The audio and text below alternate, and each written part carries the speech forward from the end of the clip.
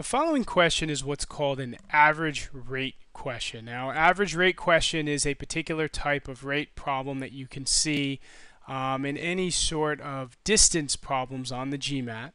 And as you can see, what I'm starting to do before we get into the question, as always, is label my table with a rate column, a time column, and a distance problem.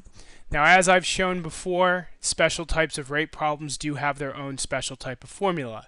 Because we know this is an average rate question, we get to use a formula that is average rate, or we'll say average for short, is equal to total distance, or total D, divided by total time, or total T. Now, like any other rate question, our goal is to obviously fill in our chart before plugging into our formula at the end of the problem. So what we're going to do is we are going to label our chart with two rows. The first row is what Melissa is doing from home to school, so we'll call that 2, as in to school.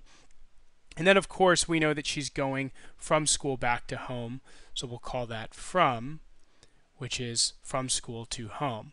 So let's give this a read, and then we can kind of start jotting information into our chart. So the problem reads, Melissa walked from home to school at an average rate of 4 miles per hour. She realized when she got to school that she had forgotten her math book, so she ran home at an average rate of 10 miles per hour to get it. What was her average speed for this round trip?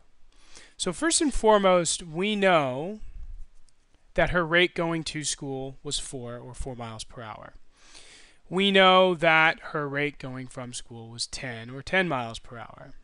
Now, as you scan the question, you may be thinking to yourself, well, I don't see any more information to plug in to deal with our chart. Well, that may be true, but there is one very special component that many of the average rate problems have in them, and that's that generally, unless explicitly stated, the route that they're taking to the destination is the same route that they're taking from the destination, meaning the amount of distance, or the distance that she's going from home to school, is the same as school to home. So this gives us an option. Now we can plug in any sort of real number we want for distance, or we can just plug in a variable like x. Now what that's doing is it's allowing us to get our time in terms of variable x. Remember, time is equal to distance divided by rate, which means that the time going to school is x over 4.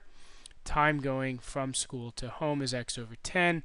And now we're in a position where we can actually use this time and use this distance, and I'll circle all of them, to plug into our average formula. So we can say that average equals total distance, which is distance 1 plus distance 2, or x plus x, which we'll say is 2x, over total time, which is x plus 4 over x plus 10. Now you'll notice right away that we're going to have to get common denominators for the time.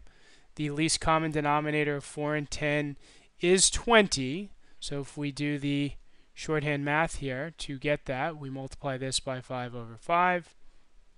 We multiply x over 10 by 2 over 2, giving us 5x over 20 plus 2x over 20. And what we have for an average, as we keep going down here, is 2x over 7x over 20. The last step here, as everyone knows, when you're dividing by fractions, you flip and multiply. So the average equals 2x. What we're going to do is put 2x over 1, so we understand that we're dealing with a fraction on the top and a fraction on the bottom. It's just going to alleviate any confusion we might have. And then we have 20 over 7x. Remember, what we did is we flipped the denominator before multiplying.